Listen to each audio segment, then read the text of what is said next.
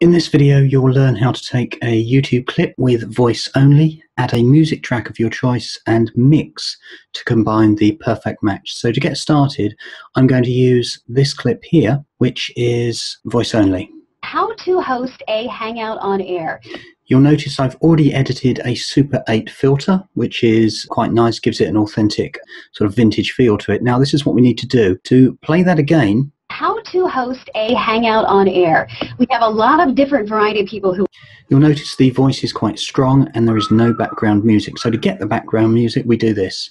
We go over to audio, search audio tracks. I'm going to type in talkies because I know that's a track that I want to use, and there it is. I drag it down to drag audio and it starts automatically. Make sure that you click on the grey area just to not select any particular How to host clip. A Hangout. There's a lot of auto starting here, so you have to be patient with me.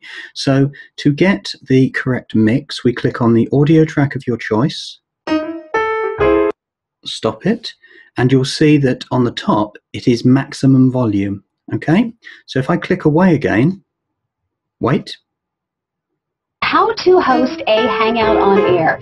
We have a lot of different variety of people who will be doing this. A little bit busy, isn't it? So I'm okay with the voice at the moment. I want to go and select the music track, bring the volume down and put it low in the background. Click away, wait. How to host a Hangout on air. We have a lot of different variety of people who will be doing this, from people who are involved in businesses, from traditional broadcasters to independent. And that is exactly it.